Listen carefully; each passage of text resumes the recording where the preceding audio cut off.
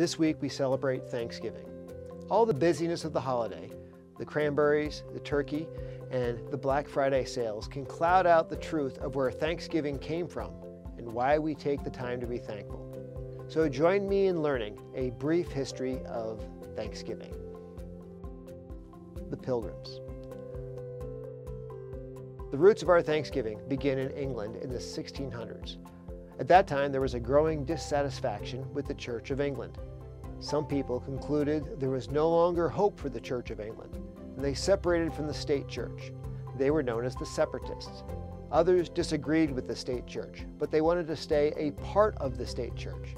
They were known as the Puritans because they wanted to purify the Church of England. The Church of England felt threatened by both of these groups. They fined, arrested, imprisoned, and even executed Puritans and Separatists. As a result, many of the Puritans and Separatists left England and moved to Holland. But after a decade on Dutch soil, many of them were exploring the possibility of sailing across the sea to the New World. They knew sailing across the ocean was an enormous risk. In spite of the risks, a small group of them sailed for America, leaving their loved ones behind.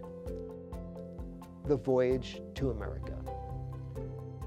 On August 5, 1620, a ship named the Speedwell and another named the Mayflower began the voyage. The Speedwell began to leak, and both ships returned to port. And eventually, the Speedwell was determined to be unseaworthy and beyond repair. Finally, it was just the Mayflower that left England for America on September 6, 1620, with 102 passengers on board. Sailing to America that late in the year was treacherous. The Mayflower was battered by storms, with waves over 50 feet high during the crossing. After 65 days at sea, the Pilgrims finally caught a glimpse of land. They were looking at the northern tip of Cape Cod, and on November 11, 1620, the Pilgrims got on their knees and gave thanks to God for delivering them across the ocean. But it wasn't until December 11th that the Pilgrims decided on a permanent location for their settlement. The first winter. The plans were to build a meeting house and 19 family dwellings that would be 18 by 14 feet in size.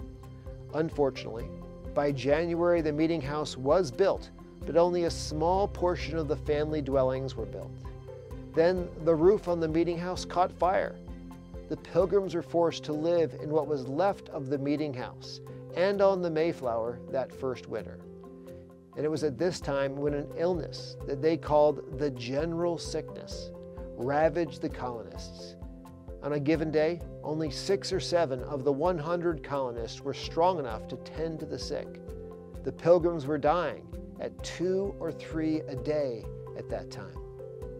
But by March, the weather began to warm, and help arrived. On March 16, 1621, they were greeted by an Indian who spoke perfect English. His name was Samoset. He was chief of the Algonquins. Now, at one time, he was captured by English fishermen. That is when he learned English, and he returned later to his tribe to find every single one of them dead from a mysterious illness. Samoset and another of the 5 Indians that were with him, called Squanto, were key to the Pilgrims' survival that spring. They translated for the Pilgrims and helped them trade with other Indian tribes. The Indians also taught the Pilgrims how to catch eels and fish in the river, to plant pumpkins and tap maple trees for syrup. Those were all important for their survival. Without those Indians, the Pilgrims would not have made it through. The first Thanksgiving. By October 1621, exactly 400 years ago, the corn planted by the Pilgrims was ready for harvest. The Pilgrims' hearts were full of gratitude for health, a good harvest, and the peace they enjoyed with the Indians. William Bradford, who was only 30 years of age, was the newly elected leader of the colony. He decided the Pilgrims should hold the first Thanksgiving, and they invited the Indians as their special guests. They served turkey, eels, geese, lobster, partridge, and shellfish. Vegetables included cucumbers, onions, carrots, cherries, and plums. But before they ate the meal, they had a prayer of thanksgiving. They had done remarkably well.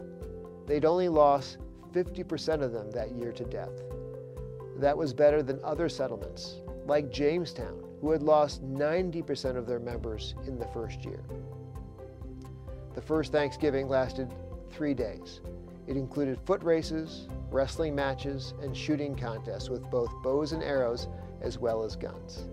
The Pilgrims and the Indians celebrated together. In fact, the first Thanksgiving was so successful, the Pilgrims and Indians decided to have another one the following year. The Bible tells us to give thanks in all circumstances in 1 Thessalonians 5:18. And in the upcoming years, that is what the Pilgrims did. While they would face many harsh summers and bitter cold winters where their loved ones died, God had been good. They would give thanks. The Thanksgiving holiday. Today, exactly 400 years after the first Thanksgiving, we are the ones who benefit from their sacrifice. We enjoy a free country and freedom of religion, and that is what they were seeking for themselves and their children.